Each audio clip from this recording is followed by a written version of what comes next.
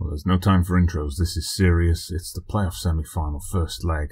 Let's get straight to it.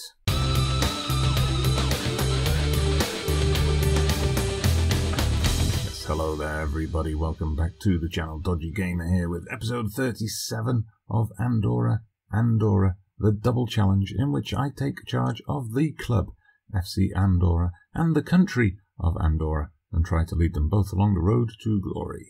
So today we're away in Mallorca, just a few days removed from our draw against Tarragona in the last episode, and it's the first leg of the playoff semi-final. This does clash with international fixtures, Nations League fixtures, as I mentioned in the last episode. The good news is Perez and Hernandez, our Andorran stars, are available.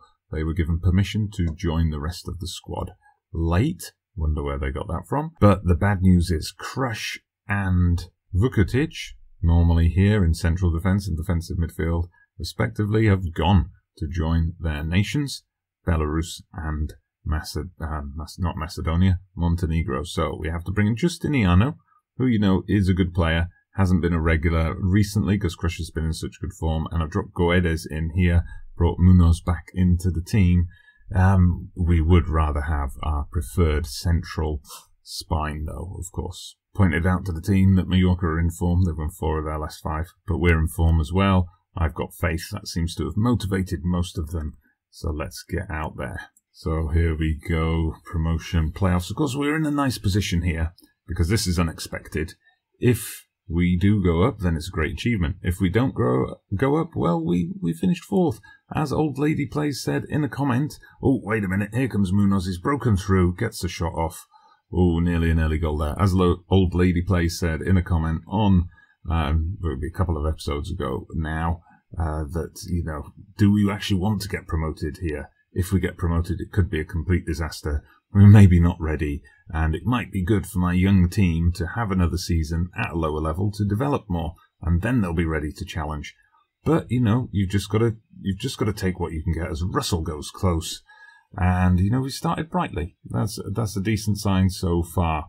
So Hernandez with the ball now plays in Guedes, who's playing much deeper than normal. Normally we have him as an attacking midfielder charging into the box. So I did make a point of that in the pre-match briefing to tell him to hold his position, to sit deep so he doesn't go charging forward. Long ball to Russell. Russell's through. It's saved by the keeper.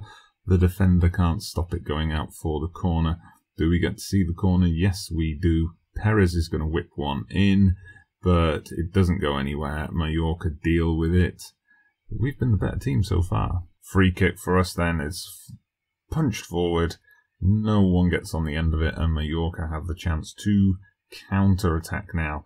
Andrade makes the run down the wing. These runs down the wing are just, you know, way too easy it seems. And there you go. They've scored, but no, it's been disallowed for offside. I'm assuming it wasn't Uerton himself that was offside there, but we don't even get a replay. Goalless at half-time. We started as the brighter team. Mallorca came back into it later in the half, though. So what do we tell them here? We tell them that I'm happy with your performance so far. Keep it up. I mean, it's one of those difficult ones. It's not the best team talk. It doesn't fire them up, but I couldn't tell them I was disappointed with their performance. They might react negatively to that because they have played well so far. And now we're probably going to see Mallorca score an early goal. No, it goes over, thankfully. Right then, Hernandez with the throw-in. What's he going to do here? He gets it to Macias, but Macias can't keep the ball. Oh, they've given it away, though, and Munoz has scored. Wow, Munoz back in the team after bench warming for a while. Back in the team in place of Vukotic, and he's scored the goal. Absolutely fantastic. Hernandez there. Macias, I thought he'd given the ball away, but terrible defending here. Terrible defending. They just give it straight to Munoz, and he just takes one touch and scores. Right, just put Ajuma on for Macias. Macias wasn't having his best game, and Ajuma I know works well with Munoz, so brought him in as we enter the final 10 minutes. Time for a couple more substitutions. Millar's picked up a knock. That's not good, so we're going to put Cantero on. I'm leaving Perez on because he's not going to be available for the next match. He'll be away on international duty. So, you know, that's why I left Cantero out for this one. We'll save one final substitute for the dying seconds. Right, we are up to that final substitute now. I'm thinking the experienced head of Benedetti. On he goes, pressing forward.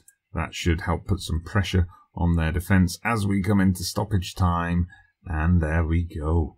1-0 winners. So of course we tell them that was a good result away from home first leg. You couldn't ask for much more than that. So let's see. We're just a few days until that game. I'm going to play the Croatia-Andorra game off camera. And then we'll be back for that second leg. So see you then. So here we go then, time for the second leg. Can we do it? We got that slender 1-0 lead from the away match. Oh, I don't know. It's going to be a tough ask. It's not going to be a walk in the park. Perez has now gone. He's with the Andorran national team. Hernandez has gone. That's why Cisse was rested in the last game. And of course, Vukotic and Crush, we were without them anyway. But we've still got a decent team here.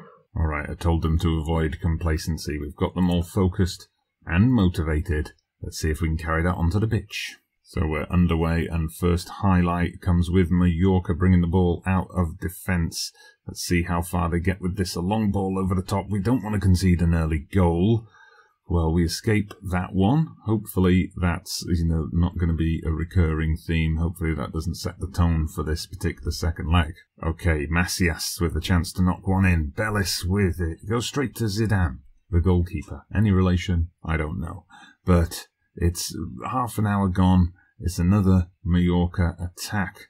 Let's hope they do not get the goal. We want to get to half-time with a clean sheet, and then we're going to be in a nice, strong position. The ball gets knocked up to Russell. This is where he's so great. He runs past the defence. He gets his shot, but it's into the side netting. He just took it too far, made the angle too tight for himself. But he's a threat. We've always got that threat from him. We're going to demand more, because I feel like we should have more of a grip on this game. But of course, at this level, when you're in the playoffs at the end of a long season, all the teams that are here are good teams. So we can't expect any easy matches at this stage as Russell dispossesses the defender. We've seen him do this before. Can he get the goal? The keeper saves it. Okay, but we've got the corner. A chance to push a few people up. Cisse is going to take it. He whips it in towards Russell. Russell can't get his head on it, though. We've still got a chance to make something from this, but no, obviously not. Okay, again, I said don't look at the scoreboard, don't think about the result. We've just got to get out there and do what we can. I'm going to tell Cantera that I wasn't happy with him. That's motivated him. Hopefully he'll be a bit brighter and a bit better in the second half. But we've got players who are starting to look nervous and apprehensive. That's not good. We'll keep telling them, keep demanding a bit more of them. Get them focused, get that green body language back. And here we go. Here's a chance. Here's a chance to calm those nerves. Guedes with the ball on the edge of the area. Plays it. Playing it through that midfield trio. It's knocked out wide to Millar. Millar with the chance to do something. He's going to pull it back to Cisse. Oh, he beats his man. He gets it to Russell. Russell with the header. Just misses. Just misses. And now it's a goal kick for Mallorca. But it goes straight to Cantero.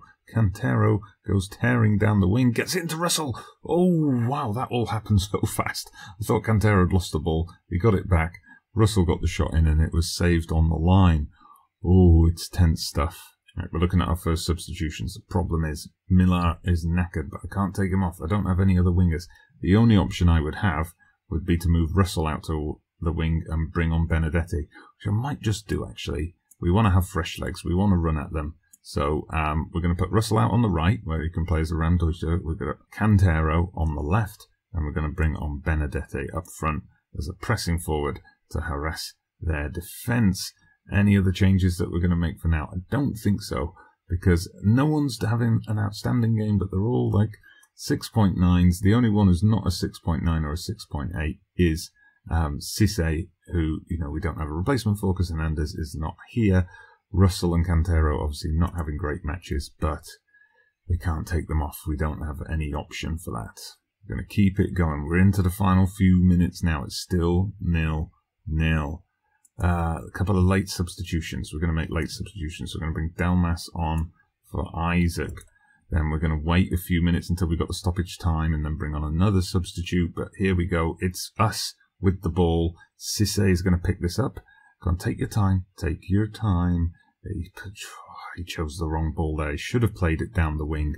But anyway, we've won it back thanks to Benedetti. And it's Macias. Macias through to Cantero. And he's done it. He's done it.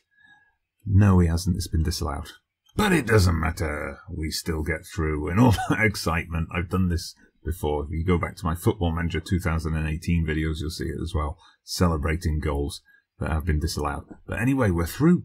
We are through to the final. The dream continues. We're in the final. Congratulations to you all.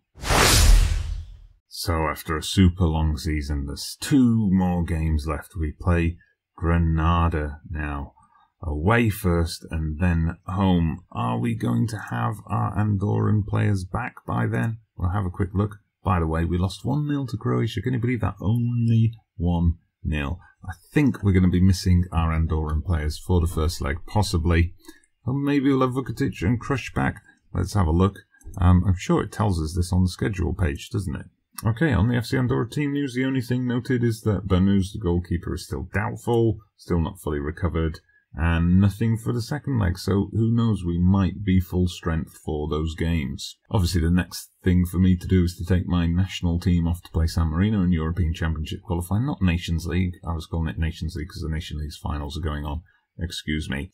And then we'll be back for the Granada episode. So what do you think? As usual, the question I always ask at the end, what do you think we're going to do? Can we do it? Can we beat Granada, who have had 2 1-1 draws with in the league to date? Let me know. Please drop a like if you've enjoyed today's episode. Subscribe to the channel if you haven't done so already. I'm Dodgy Gamer. See you in the playoff final.